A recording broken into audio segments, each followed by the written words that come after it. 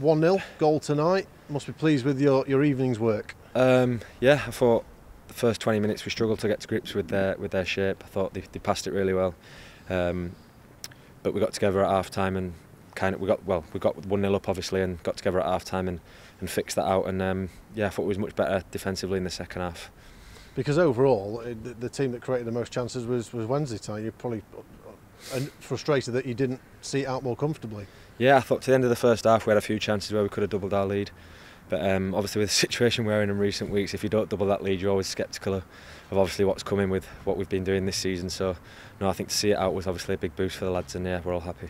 Was that genuinely something that was going through your head in the second half that you're aware of, particularly after last weekend? Not necessarily, but I think you can see even subconsciously sometimes we drop back into shape instead of pressing the team on, and I don't know. I think we broke that cycle a little bit in the second half, but even some parts of the game we went back to that, and yeah, that's what we need to kind of stop doing, and yeah, we're gonna try our best to do that. From that perspective then, seeing out a 1-0 win with the clean sheet and everything on the line, as a group I imagine you'll take a heck of a lot from tonight.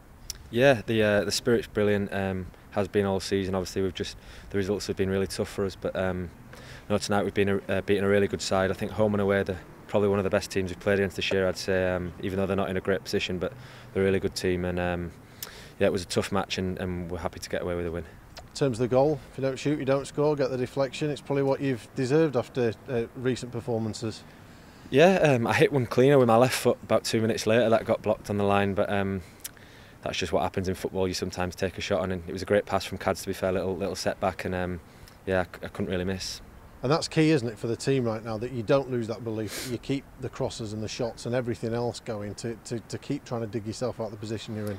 Yeah, we've been saying the last few weeks, but obviously it's hard to persuade people you're doing well when you're not getting when you're getting beat. But since the manager's come in attacking wise, I honestly think we've been so much better, creating a lot more chances. Obviously some weeks not taking them, but obviously the Cardiff game, and since then we've had a lot of chances, and I think we're starting to get a lot better. From a personal perspective, do you feel like you've been on towards the top of your game over recent weeks? I don't know, because you always when you win and you score, your performance gets highlighted a lot more, I think. But I feel like I've been playing well individually for quite a while now, and I'm always a confident player. Some people, obviously, if you're not getting beat, it always looks like a little bit arrogant and stuff. But I've always had belief in myself, and I'm doing my best to play as well as I can.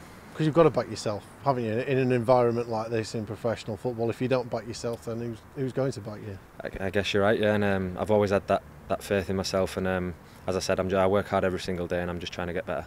It was a huge night, clearly. If results hadn't have gone for Wednesday tonight, you could have been relegated, but as it is, you're now 4 points behind Derby with 3 games to go.